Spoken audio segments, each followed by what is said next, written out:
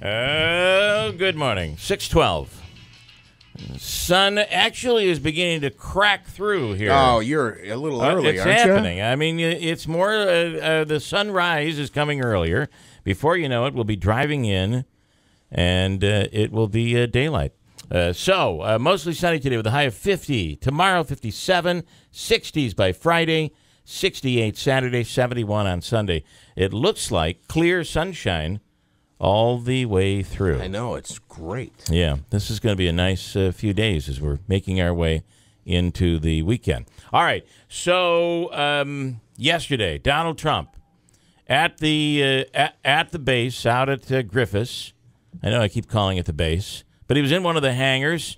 Big crowd. He made some headlines, made a few mistakes, I guess, and quoted a few people that maybe he shouldn't have quoted that are supporting him. There was some little things like that. But basically saying that the Republican Party is really teaming up against him. And they're cheating, which is ridiculous. Yeah. If only he would have taken a civics lesson when he was in high school or prep school or private school, wherever you want. Right? Yeah, he opened with some comments, of course, on the local economy, and he asked, is anybody working up here? And then went into his whole, he didn't like how the delegates were awarded. He kept calling Cruz Lion Ted, which he's done all along. And he got into a few different things. I didn't see the what did you say? There was a miss? Yeah, he quoted somebody that supports him, has endorsed him. I forgot who it was. But it turns out that this is actually a guy that is actually running a portion of Ted Cruz's campaign. So when he heard his name mentioned, he stepped up and tweeted out, sorry to say this, but I'm cruising to the White House with Ted Cruz. Andrew Dominio. I also noticed that with regard to what his comments were from a local standpoint, I would have liked to have heard him talk more specifically about Central New York and Rome in general. It was, all the manufacturing jobs. You can't expect that of a You candidate. mentioned that, but this is a presidential candidate. And you're not going to, he's not running for state senate. Which I know you know that. But I think that I have to say to you that traditionally, a presidential candidate is not going to sit there and talk about local politics and local. I mean, they'll hit you on if there's a big issue, like if our water was filled with lead, that might be a big topic because it's a national issue. But they're going to be hitting the national issues. Right? Andrew wants them all to run the Boilermaker. He was upset with us yesterday because Trump wasn't mentioning the area. He did a little bit, but he wasn't mentioning the area. And in fairness, you can't really expect that out of a presidential candidate. No, he's not going to tailor his 45 minutes to Albany and Buffalo and Rochester and Utica and every stop that he makes. I will say that Hillary did and some of the other candidates have when they were in Flint, but that became a national issue. It became an issue that they're running on. Like Andrew, if the base had just closed, Trump would have been probably all over it. Right? Yeah, he would have asked the same question though. Is anybody working up Maybe here? Working here. What's going on? Yeah. All right, Fred, you're talking over there. Hula Hoop Fred from Rome is in. He was there. He has his Donald Trump Take America, Make America Great Again. And how was it? Are you registered to vote? I am registered. Okay, as my civic duty. As a Republican. As an American. Okay, good. It's good. Everyone's it's a third party. Opportunity and chance to make a difference. It is. So if you don't vote, except in the Republican primary. Are you going to vote for Trump in the primary? I'm going to vote for the one that makes sense. Okay. For the one who is I've never heard of the American Party, though. Which party primary will you be voting in? It's a minor party. It's a minor party. Okay. For the hula hoop. So you're gonna vote in the general election. I will. 6,000 people there. Would you say that's pretty fair? That's the number that was given out. 5,000. Yeah. I mean, these people were packed from the VIP barricade. Yeah. To the main barricade where I was. I got there at 1. He didn't come on until like 5:45. Yeah, I saw some of that on TV. And people were packed to the walls, past the media. Now, if there were windows, I'd be thinking to the window, to the wall. Okay, but there were no windows. All right. No. Thanks for your clever this morning. I appreciate it. Andrew. One thing I really liked is that he kept calling the the media liars, and he would kind of refer to the back of the room. You know those people in the back of the room, those liars? Yeah, that's why I would not have wanted to go, because we would have been corralled into the media thing, and he just trashes the media. But then he'll use the media, and the media, we're like rats being fed rat poison.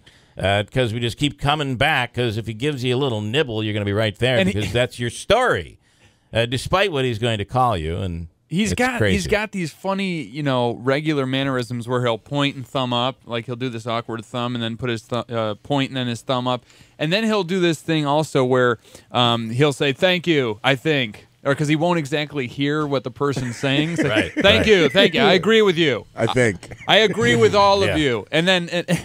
And one of the best things that he had said was, I love women. Nobody respects women more than Donald Trump. And then there was one group of women. I wish I knew who she was. I want to find that woman. She said, She said, there's nothing that Donald Trump can do that would make me not vote for him. Oh, wow. Fred, I'm going to point to you and I want you to talk, okay? Not right yet. Okay, so you saw a lot of his. So I guess what I'm saying in short is that he did a lot of the things yesterday that he's known for doing at all the rallies. Except I think everybody was well behaved. There was really no fighting, no taking punches at protesters or anything like that. Well, which I think is positive. Although that did happen in Albany, somebody took a punch. And the guy's explanation was, hey, she came in my space. I have a personal space here. I'm going to protect my personal space. This Trump stuff is rubbing off on these rednecks. So somebody was swearing at one point, and I did hear him say, yes, that's right. Although he swore, he was vulgar. I don't know. The other part is this whole thing about how the process is not democratic, that the Republican Party is cheating, and people are buying into this. Folks, your Republican and Democrat primaries are not elections; they're primaries.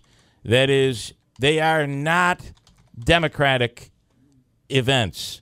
They're not. They never have been, and they never will be. I mean, think about it. George Bush would not have been president for a second term if we were a complete democracy when it comes to our voting, because he didn't win the popular vote. So at the end of the day, this is a party. You belong to, if you're a Republican, you belong to a club, and the club makes its rules, and the rules include these delegates. Now, you might not like that, and that might mean you're going to want to become an independent and no longer be a Republican. But the rules have not changed.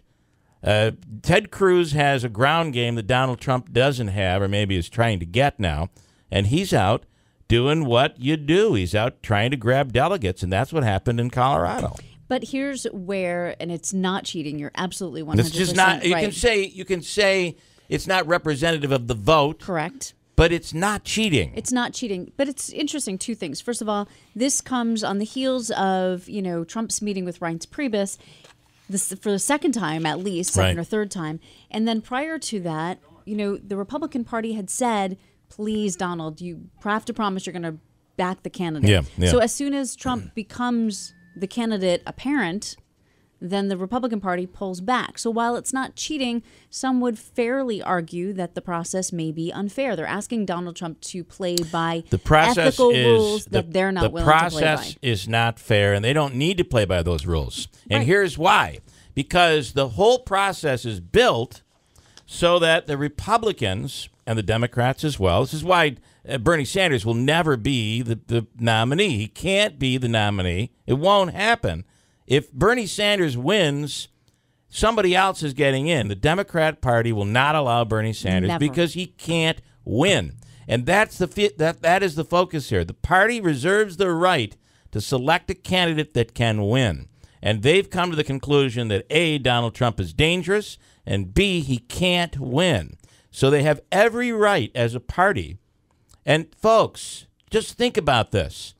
Look at what goes on in your own backyard, in your county party, and your little races that you run. Many times they go right. You're completely unopposed. Well, that's because the party has selected who they feel they want to get in, and maybe they stay quiet or however they go about doing it. But this is all about the party selecting the people they feel represent the values of the party.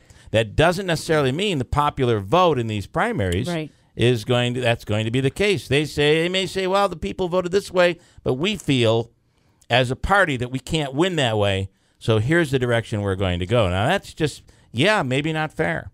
But it's the way it's always been. It's always been this way. I do believe, though, if he got to 1237, he would be the nominee. I think so, too. And listen, what is the rule in tennis? I like to watch tennis, but I never completely understand the whole thing. But you have you kind of have to get to a certain spot. I never know. You listen to the announcers and like, okay, this is it. And then you know, okay, somebody's going to win Wimbledon here this time around. But there are rules. You have to get to a certain point or the game just keeps going on. You have to win by 2. Okay, but they don't say if no one wins by 2, they don't come in and say, wait a minute, we're changing the rules. You won by 1, so you're the winner. It doesn't work that way. Right. This process of selecting a candidate does not work that way.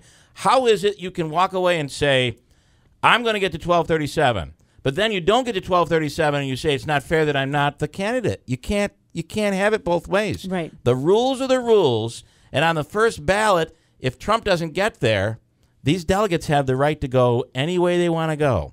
And you have Ted Cruz that's really in the background doing that ground game and making sure that the delegates are stacked in his favor.